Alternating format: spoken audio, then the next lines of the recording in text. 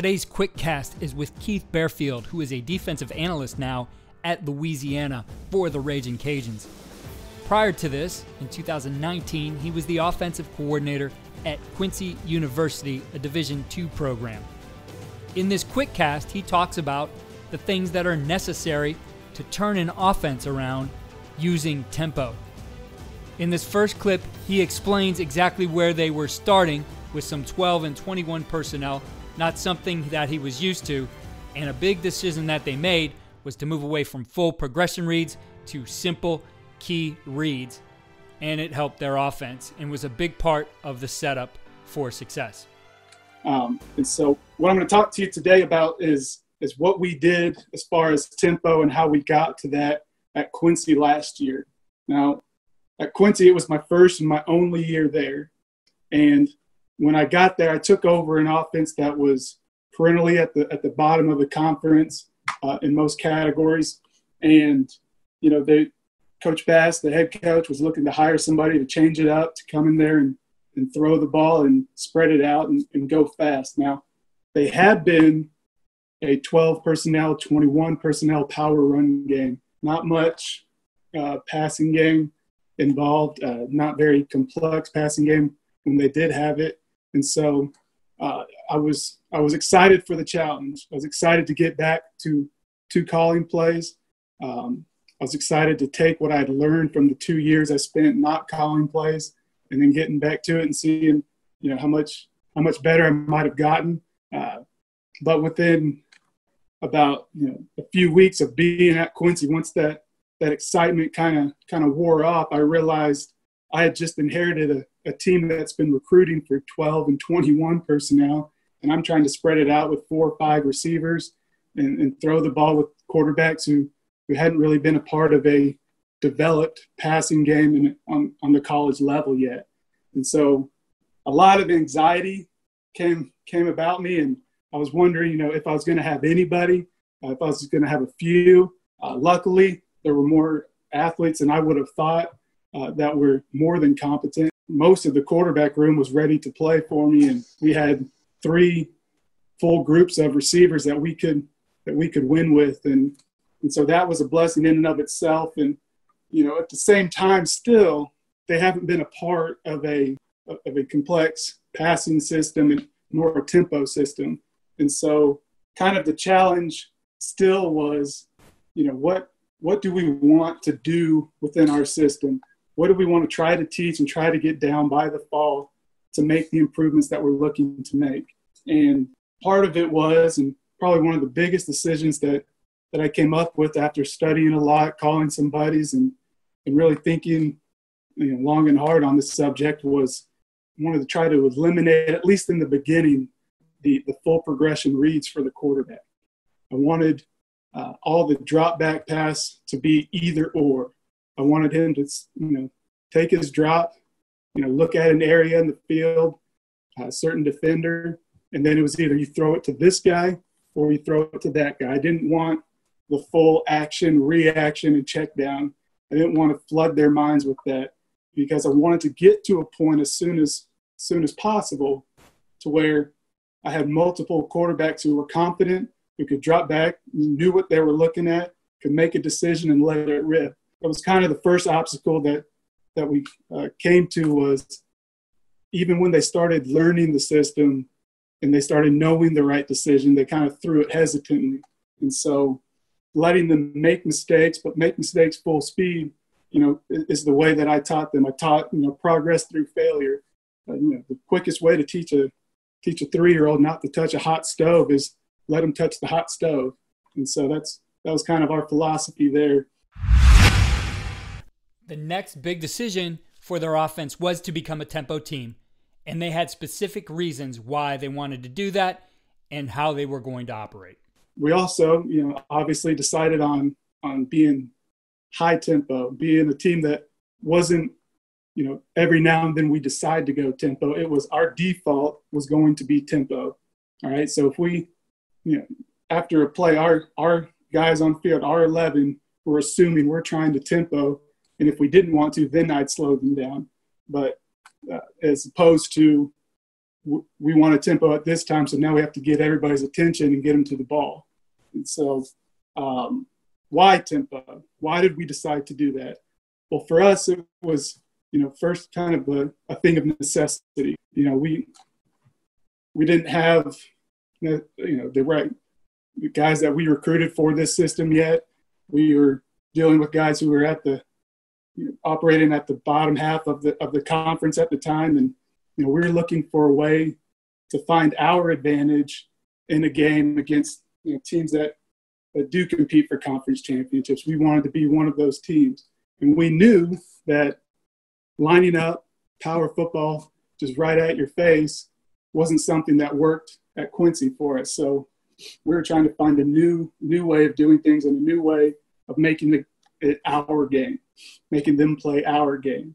And at the same time, it kind of gave us a niche, a thing that kind of got attention from recruits to, if you want to throw the ball around, you'll come to Quincy and have a lot of fun and do all that kind of stuff. But at the same time, we averaged upwards of 90 to 100 plays a game. Now you think about what's the average plays per game for a team, somewhere between 65, 75. So if we're hitting 100, okay, that's about 30% of what you're already playing per game. So we're adding a fifth quarter to the game when you play us. Now, it's for both teams, sure, but at the same time, we're used to it. That's what we're planning on. That's what we've prepared for since spring. And this is your first time playing that much in one game. And so if we can hang with you the first three quarters and we get into those upper number of a play count, we feel like we've got the advantage on you because we're still going fast and we're still taking it to you. And that's really where we saw the biggest difference in our performance this year. Coach believes that the biggest thing is how this is taught. And he mentions one of the big mistakes he sees when teams try to go and be an up-tempo team.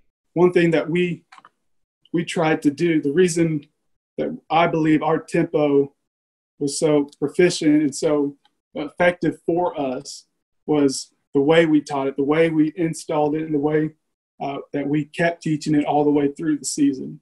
Okay, one of the biggest mistakes that I've seen coaches make when I'm trying to teach tempo, whether I'm visiting the practices or whatnot, it's they try to do the same system that's not tempo, make it tempo just by saying do the same thing but faster, right? So the coaching point from the sidelines, or practice is just them yelling, tempo, right? That's not, to me, that's not a coaching point. To me, that's not a tangible, measurable coaching point. And the rule of thumb that I always go by is if my mom can sit in the stands and make the same point, then it's not a coaching point, right? Like for receivers, they drop a ball. What's a normal fan going to yell? Catch it. Well, that's obvious, right? You want him to catch it. So, change your coaching point to hand placement, see it all the way in. And so we wanted to make our coaching points and tempo measurable. Coach feels a big part of their success is the way that they teach it. And for them, they define it and make it measurable. The coaching points are measurable, and everything they do within tempo has some specific coaching points that are tangible to the players. First off, we told, tempo starts at the end of the previous play, right? So we told all 5 offensive linemen, as soon as that whistle blows that play dead, you need to be jogging to the new ball spot and get your feet fully set. And what do I mean by fully set? So we need to have our feet set. We don't need to be in a stance. We don't need to bend our knees and our hips yet, but your feet need to be set in such a way that when you do get the play and it's time to get in a stance, you don't have to readjust your feet, pick them up, and put them back down, right? So your cleats should stay in the ground, and you just sink down into your stance from there. Why? Okay, so let's say they're standing there at the ball spot. They get the play, and it's time to get in the stance, and everybody else is ready, okay? The center readjusts his feet and widens. What's the guards got to do? Oh, they got to readjust their feet. Then the tackle's got to readjust theirs, okay? Tight end, if he's in the core, he has to readjust his. If they had to take a step forward, Now the quarterback and the running back have to readjust their alignment. All right, so what does that do? That takes up time. Maybe 3-4 seconds. That might not seem like much, but think about what you can do in 4 seconds. Like there's some NFL combine guys who can almost cover 40 yards in 4 seconds, right? And so we want to eliminate and shave off as much time as possible. And that's one thing that we coached in practice, and that's one thing we can see on film is if they're readjusting their feet to get in their stance. Okay. So the second thing is for the 5 eligible players on the field who did not have the ball at the end of the play, we should see, game film cuts off to the next play about 2 to 3 seconds after the play ends, right? It kind of plays on for 1.5 to 3 seconds or so. In that time period on the game film, we tell our guys if you don't have the ball and you have an eligible number, we should see your head snap to the sideline to get the next signal before the film cuts off, right? And so, again, like coaches, we have to be tempo too, right? And so we have to have a signal for them to get in order to make it worth looking. But that's something we can measure on film. That's something we can watch at practice and we can improve on. All right. And then the third thing is everybody knows the ball carrier should give the ball to the ref to help the tempo out. But what we found was, that sideline referee, when you get tackled on the sidelines, he's going to ask you for the ball. And what's he do with the ball if you give it to him? He puts it down at his feet, gets another ball in the game from the ball boy, tosses it to the umpire. Umpire kind of takes his time lining it up with the ball the sideline judge put on the ground. And once he gets that ball down, then we pick up the other ball, hand it to the ball boy. Now we're ready to go. And so kind of to eliminate that extra 3 to 4 seconds, we tell our guy, even if he's yelling at you to give him the ball, you just completely ignore that referee. You pop up as fast as you can so we can't get to you, and you run the ball inside the hash and toss it to the umpire so he can just spot it and we can go right now. Okay, and that was a major point that we worked on every single day in practice. For Coach, the results speak for themselves, and he shares exactly what they accomplished in his year at Quincy University by becoming a tempo team. We broke 14 school records on the offensive side this past year. These are just the highlight points in a season. You can see 30 points per game. Now that's not, something that's, outrageously huge for anybody. But, as a matter of fact, in my 4 seasons of being a play caller, that's actually my personal lowest.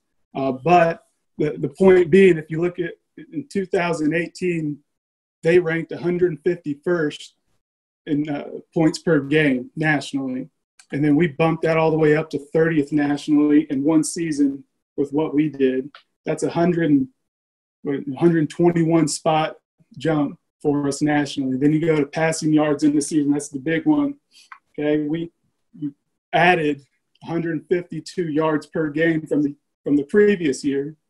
And then we jumped 132 spots nationally from 142 to 9th in the country in passing yards per game. And then go to total yards in the season, adding 128 yards per game from the previous year and jumping 100 spots from 123 to 23rd nationally. And so you look, that's 3 of the 4 major offensive categories, and we jumped at least 100 spots nationally in improvement in one season with what we did. And then you look at the tempo stat, fastest offense in Division II.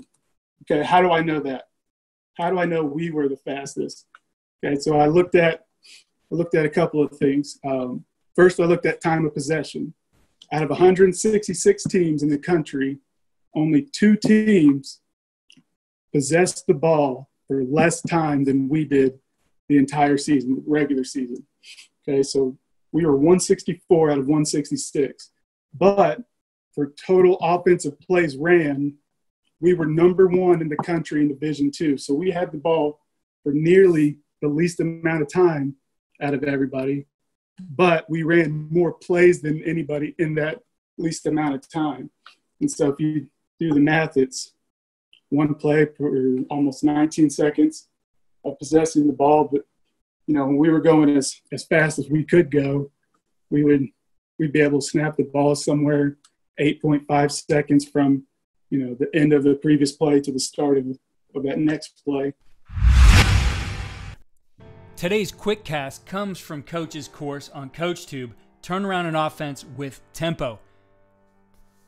This was the introduction to the course, and much of this after goes into the instructional parts of exactly how they utilize this with their run game and with their pass game, as well as some of the procedures that he fits into this, and he even delves into some of their RPO concepts. It's definitely one you want to check out if you are thinking about implementing tempo into your offense in 2021. You can find the link for the CoachTube course in the description, or you could go to coachandcoordinator.com and check out the show notes and get the link there as well. Follow all we're doing on Twitter at Coach K. Grabowski, and be sure to get our free digital magazine at coachandcoordinator.com/magazine. You're going to find some great content in there. Mike Pettin, Green Bay Packers defensive coordinator, double mug pressures. Eli Drinkwitz talks about how to put motion back into your offense. We have a glance RPO concept from Brent Dearman at Kansas, and we have position quick hits for every single position on the field. Check it out. We have more to come with our next version of this in January, which is going to be even better than the one you see available at coachandcoordinator.com/magazine.